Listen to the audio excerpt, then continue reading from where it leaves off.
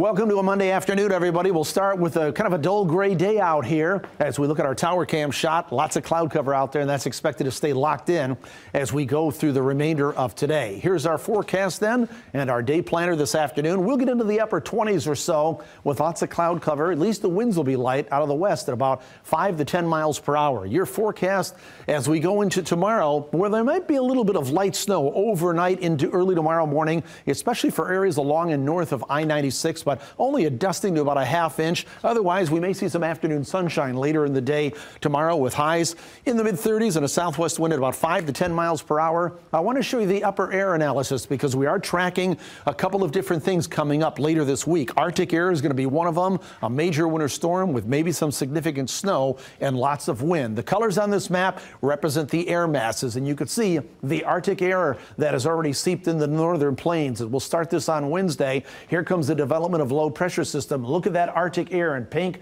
and the magenta and the purple seeps all the way south in the Texas and the Gulf Coast. There's a big storm system that's going to develop and that's going to start to move our way. You could see by Friday morning we're still in the warmer air with temperatures in the upper 20s to lower 30s, but that Arctic blast is going to wrap right in as we go through the day, and we'll see the temperatures tank.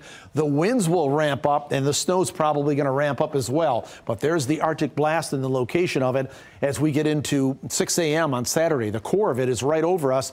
That will slowly and very gradually lift out, but it won't happen until after Christmas. And as we work toward New Year's, we may actually see temperatures warm up again to where we get into the upper 30s to around the 40-degree mark, but it's going to take some time to get there. How much snow are we talking about? Well, the exact track is not known. That will affect the snow, but what is known is the Arctic air is going to be coming in here later this week. There could be blizzard conditions because of very windy conditions out there. Heavy snow is a possibility, maybe some power outages. This starts to unfold later Thursday with a mixed batch of precipitation, and then as we get into Friday and Saturday, those are the worst days, and by Sunday it'll be tapering off, but it's going to be cold. But you can see what the European model is forecasting the possibility of double-digit totals, especially as you go further west towards Grand Rapids and the lakeshore there. So we'll continue to monitor the situation. Make sure to stay up on later forecasts. That's the very latest. I'm Fox meteorologist Kevin Craig.